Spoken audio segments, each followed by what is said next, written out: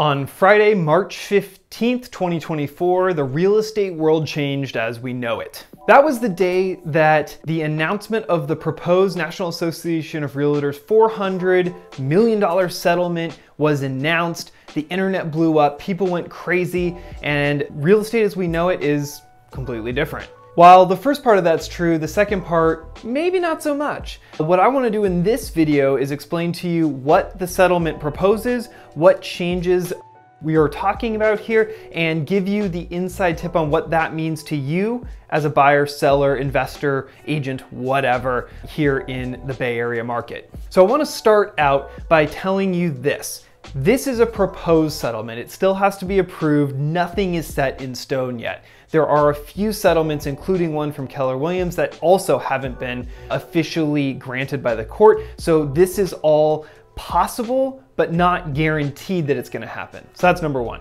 Number two, these changes that are proposed at the earliest are going to take effect in the middle of July. It could be farther out than that. So it's not an immediate change today, but it's something that is likely coming in the future. So those are the first two things. If you've seen any headlines about this, you've probably seen something about commissions getting slashed, people leaving the industry in droves, the whole market is going to implode because of this, any number of doomsday scenarios. That's just not what we're seeing. What I want to do here for a few minutes is tell you exactly what is in this settlement and what I think is going to happen and what the structural and legal and all the different changes are, because again, we don't know exactly what is going to happen come mid-July. So this is going to be required here across the country for all National Association of Realtor MLSs and agents, which is not everybody, but is a lot, most in fact. So let me read to you exactly what this says. So before an agent works with a buyer, even opening a door, for example, they're gonna have to have a buyer-broker agreement in place, which is gonna have to contain a couple things. Number one, the agent must disclose the amount or rate of compensation they will receive once the transaction closed. So it's got to have an amount that they're going to get paid or they expect to get paid. Number two, it says the amount of compensation must be set in the agreement, such as a percentage or a dollar amount, and cannot be open-ended. For example, you can't say buyer broker compensation shall be whatever the seller offers. That's not allowed. It has to be a specific amount.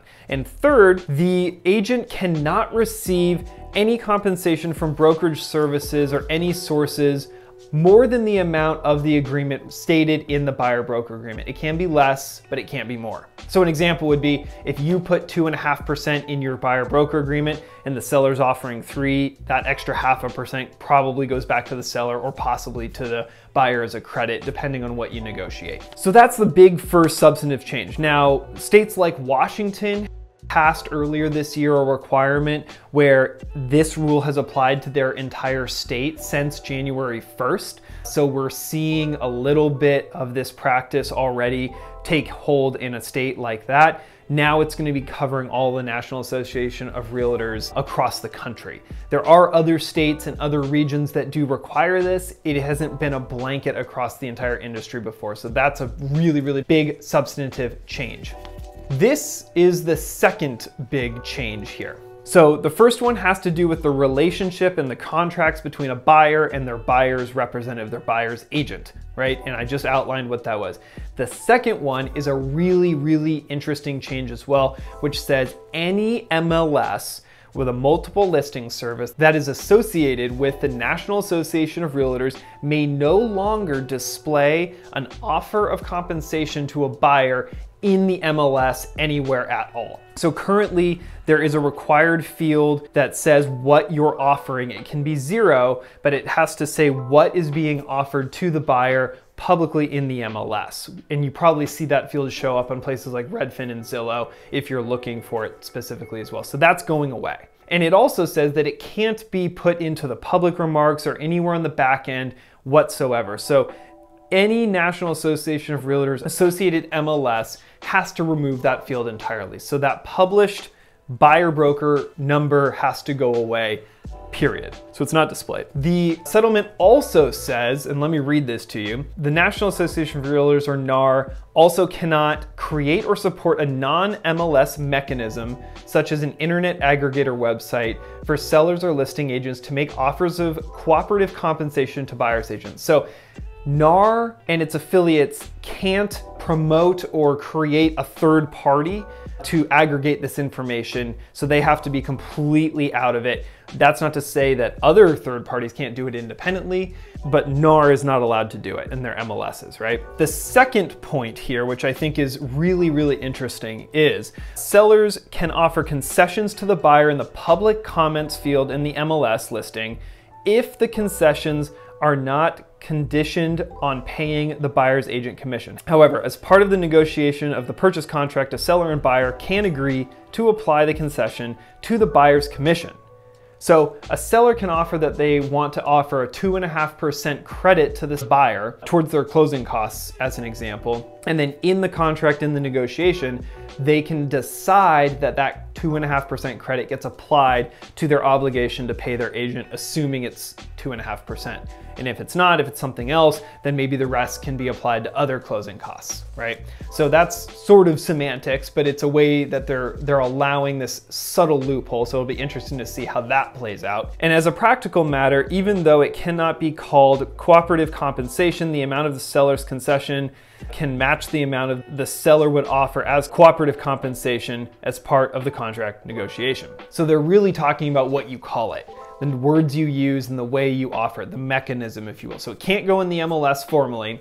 It can be offered in the public remarks as a credit, which then can be applied to paying the buyer's agent, assuming that that's what they've worked out, the buyer and the buyer's agent, and then that obligation the buyer would have to their agent would be satisfied by this seller's credit.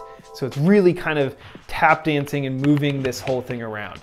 Kind of a shell game in some ways. So then the third thing is about offers of compensation made off the MLS. So I want to read this. So before the listing agent can offer compensation to the buyer's agent, they must disclose and obtain seller approval for any offer of compensation language that stands out and is clearly visible. So you've got to tell the seller what you're doing and how you're doing it and get their buy-in on that strategy.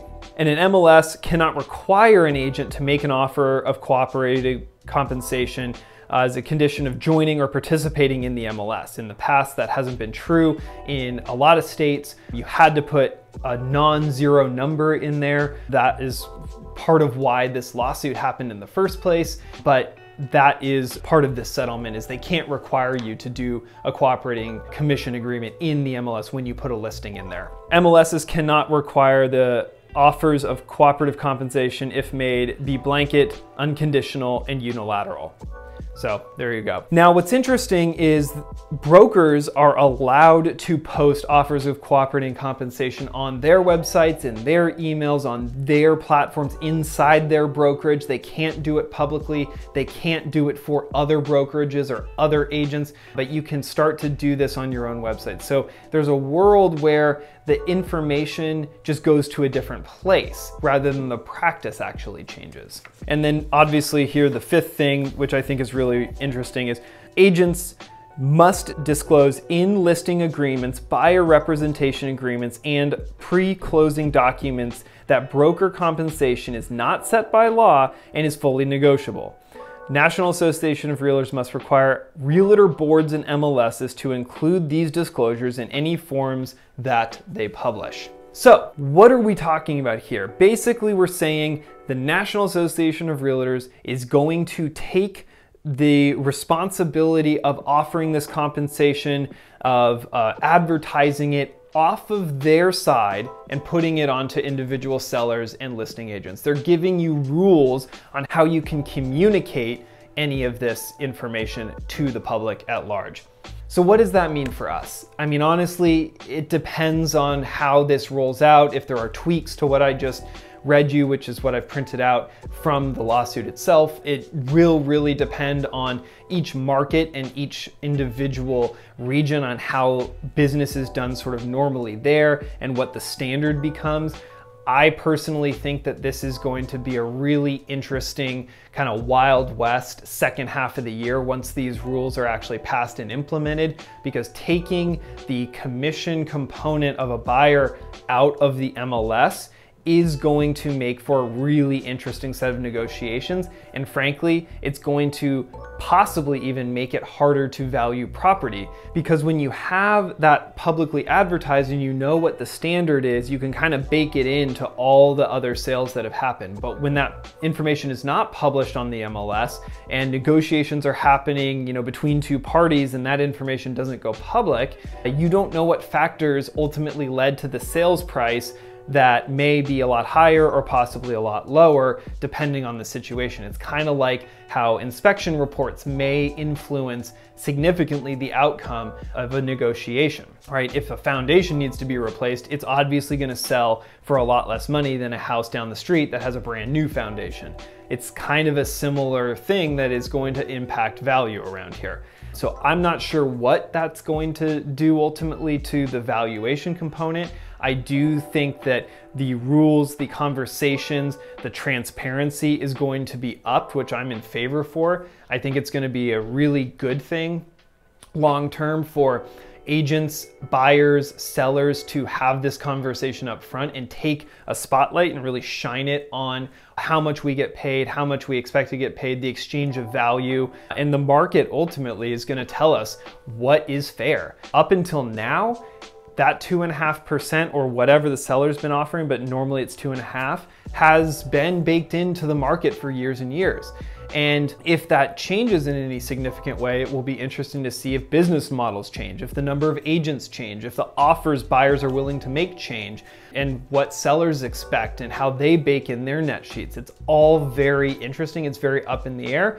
And I'm really glad that it's actually happening, because it's going to give us a lot more transparency. It's going to elevate, in the long run, I hope, the communication and the quality that agents bring to the table and what buyers and sellers ultimately expect from agents. I think that's a really, really positive thing as well. But until we see how these rules are implemented and how the market responds and reacts to them, it's anyone's guess on what's going to happen. So what I would really encourage you to do is to not listen to all the headlines, do a little bit of reading and digging yourself. Think about what the value proposition of an agent is in the transaction, what value you would expect, and then what you might be willing to pay for that. Because I think that this is now going to be a conversation topic that needs to happen between every buyer and every agent and every seller and every agent in a different way than we've had before. I think it's going to shake the industry up. I think it's going to change some business models and business practices, and I think it's ultimately going to be a good thing for our industry. And I think it's entirely possible that we land in a very similar place in 6 to 12 months post these rules change as we are today, but we could also be in a completely different place. I'm not sure. I don't have a crystal ball. I could see it going both ways, honestly. So let me know what you think. Comment down below. Give me your thoughts. I'd love to hear your opinions, and I will continue to put out future videos. If this kind of content was valuable to you, make sure you hit that like button and subscribe to the channel, because I'm going to keep putting out content just like this. You're not going to want to miss it.